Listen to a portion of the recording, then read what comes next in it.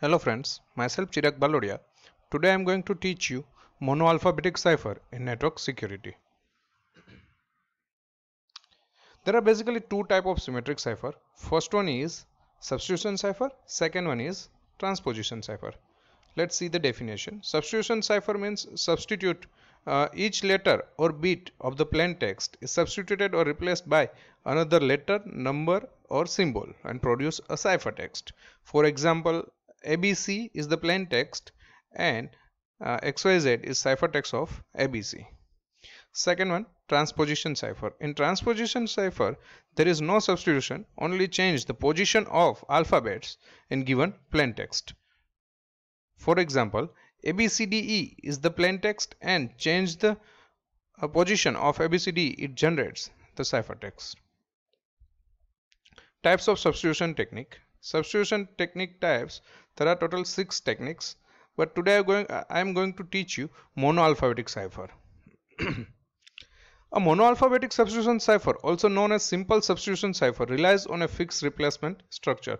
So you can say that it is the easiest techniques of cipher in network security.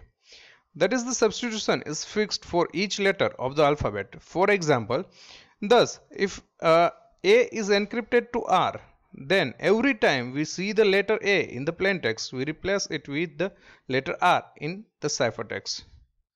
Scissor cipher is the monoalphabetic cipher. Is the best example of monoalphabetic cipher. Now see the encryption process. It is very easy encryption process. Let's see the example. For example, plain text is hidden treasure. Now as per above rule, I have made one table. So a simple example is where each letter is encrypted as the next letter in the alphabet. So you can see over here, A is encrypted with B, B is encrypted with C. So now this is the plain text. So the ciphertext from the given plain text is H.